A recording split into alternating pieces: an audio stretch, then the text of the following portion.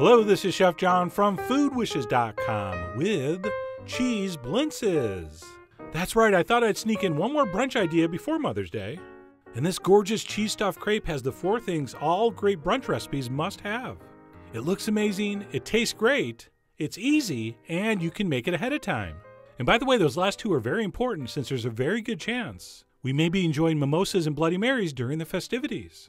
But anyway, let's go ahead and get started. And first up, we want to make the batter because we need to let this stuff rest about 30 minutes before we start making the crepes.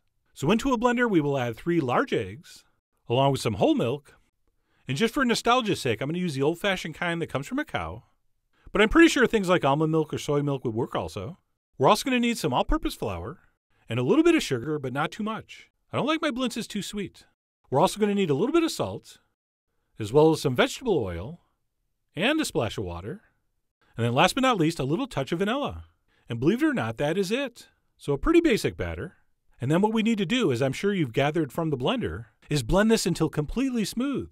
And if you don't have a blender, you can totally do this by hand. Or if you have a blender and you just want to show off, you can do this by hand. But it is a heck of a lot easier if you mechanize this step. And by the way, I didn't show it on camera, but I did scrape down and mix in that flour you see stuck to the side. So if that happens to you, you should do the same thing. But anyway, like I said, we're going to blend that until completely smooth. And when you're done, your batter should look something very similar to this. All right, you don't want it too thick, you don't want it too thin. What you want to shoot for is something perfect. And then as I mentioned earlier, we're just going to let this sit on the counter for 30 minutes before we start making our crepes. And if you're wondering, yes, you can make this ahead and just leave it in the fridge. But since I am going to use mine now, I'm just going to leave it on the counter for 30 minutes while we move on to make the filling. A filling which is going to feature not 1, but 2 kinds of cheese. The first of which would be some ricotta cheese, full fat, none of that low fat stuff, please. And then to that, we'll also add some cream cheese. And just the regular kind will work great. But because I wanted mine a little more fancy, I'm going to use that amazing Italian cream cheese known as mascarpone. Oh, that is some good stuff. And then we're going to add just the tiniest pinch of salt, as well as some sugar. And this time we're going to go with the powdered. And again, just like the batter, not too much. Okay, something like this, we want to straddle that line between sweet and savory. So we don't want to overdo it with the sugar. And then because I'm going to serve this with some fresh berries, I decided to add a little bit of lemon zest. And then the only other thing we need in here is 1 large egg. And then we need to go ahead and mix this up thoroughly. And a great tip here, if you have a few extra minutes to kill, use a spoon, not a whisk. Oh yeah, if you use a whisk, it'll be too fast and easy. So I went with the big spoon and it took me like 5 minutes. And of course I spent most of that time wishing I'd used a whisk. So do as I say and not as you just saw me do. Use a whisk. It'll be much easier. And then once we get that mixed up, all we're going to do is cover that and keep it in the fridge while we make our crepes. So assuming our batter has now rested at least 30 minutes, we'll head over to the stove where I have a 10-inch nonstick pan set on medium-high heat, which as you saw, we're going to spritz with some vegetable oil. You can also brush it in. And when the pan's hot, we're going to pour in about a 1/4 cup of the batter. And quickly, as soon as you pour it in, you want to swirl it around, tilt the pan until it coats the bottom, at which point we're just waiting for the crepe to cook, which is going to happen really quick. All right, this is only going to take you about a minute.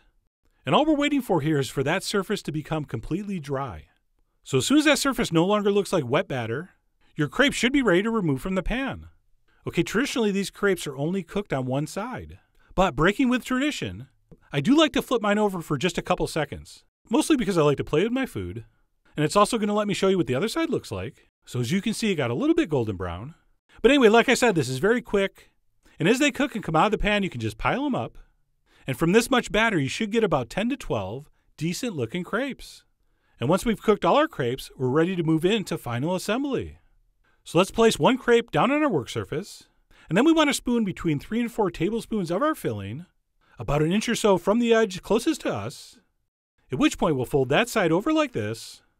We'll kind of flatten it out just a little.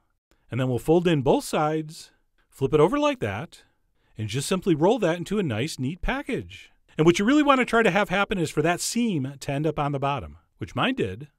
So you can watch that part a few times, but it's pretty basic. As long as your sides are tucked in and you end up with a seam on the bottom, it's going to work. And at this point, if you want, you could wrap these up and pop these in the fridge until you're ready to serve. But you know what? I'm ready to serve. So what we want to do is brown these in some butter over medium heat. And you can use melted butter, but I'm using something called clarified butter. And I'll explain what the difference is on the blog post. But like I said, we're going to brown these in butter on both sides before finishing briefly in the oven. So we're going to give those a couple minutes per side or until they're a gorgeous golden brown. I mean, look at those. You're going to want to eat those right at this point, but don't do it. And by the way, be gentle with these. You'll see I kind of dropped this one, and a little bit of our cheese filling squirted out and started splattering all over. It ended up not being a problem, but please be gentle anyway. And then once those have been browned on both sides, we're going to carefully transfer those into a lightly buttered baking dish, because I think these are much, much better finished in the oven. All right, you can serve them straight from the pan, but if you do that, the filling tends to be a lot runnier and looser. So what I highly recommend is popping these in a 325-degree oven for about 12 minutes, at which point they're going to look pretty much exactly the same, but that filling will have firmed up just a little, and at this point they are technically ready to serve, but if you can, try to wait 10 minutes. I know you want to eat them now, I don't blame you. But you will get a better flavor and texture if you let them sit a little bit. So I did let mine sit for 10 minutes before plating up, and there are so many incredible ways to serve these, but I'm going to show you my favorite, which includes some freshly made raspberry sauce, which we did a video for not too long ago, so check that out. I'm also going to use some fresh fruit, so I'm going to randomly scatter on some blueberries, as well as carefully hand placing some raspberries. And then I'm going to finish this off with some blackberries, 3 of the most gigantic blackberries I've ever seen, which once placed gives me the perfect spot to put this sprig of mint. And I know you've heard if something's not used in a dish, you can't use it to garnish with, like the mint. Well, you know what? That is technically true. But just like promoting yourself on Twitter, it's only wrong if somebody else does it. And then, as brunch tradition would dictate, we will finish this off with a little bit of powdered sugar, but not too much. Okay, a very light dusting is considered elegant and classy, whereas a heavy dusting is considered tacky and gratuitous. So please use a light touch. And at that point, our cheese blintzes with fresh berries is done. And I'm assuming you've had these before, but if you haven't, oh man, are you in for a treat.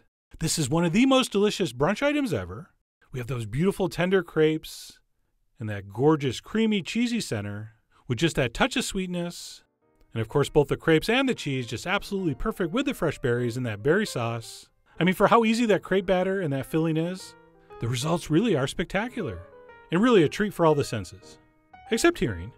But you know what? We could take care of that by playing some adult contemporary during the brunch, or maybe some of that jazz nobody likes. But anyway, whether you make these for a special occasion brunch or not, I really do hope you give them a try soon. So head over to foodwishes.com for all the ingredient amounts and more info as usual. And as always, enjoy.